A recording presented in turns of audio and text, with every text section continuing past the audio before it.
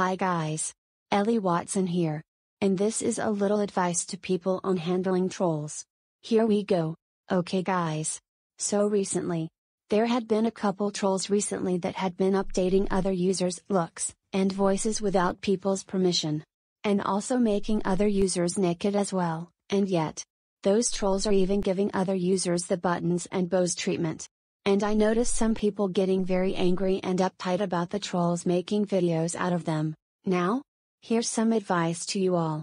If a troll ever makes a bad video out of you, rather if it's a buttons and bows treatment video, or if a troll made a grounded video out of you, then it's simple: report the troll, block them, and move on from your day. Trolls are meant to be ignored. Getting angry at them, commenting on their videos, and sharing their posts isn't going to solve anything at all. It's only going to make matters worse. And it will give trolls attention. My boyfriend even had dealt with these trolls. And you wanna know what he did? He blocked them, reported their video, and moved on.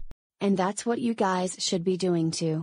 Because if you give these trolls attention, then the situation would be even more of a mess. Do you guys remember the term? Don't feed the trolls? Because if you feed the trolls, then trolls are going to keep doing the same thing all over again. So yeah guys, do not pay attention to any of those trolls. They're only doing this stuff to you just to get your reaction for fun. So please, ignore them and turn the page. Because if you give the trolls attention by sharing their posts and commenting on their videos, then you're just wasting your time. And if you feed the trolls, you can possibly get called out for it. Well, that's all I have to say.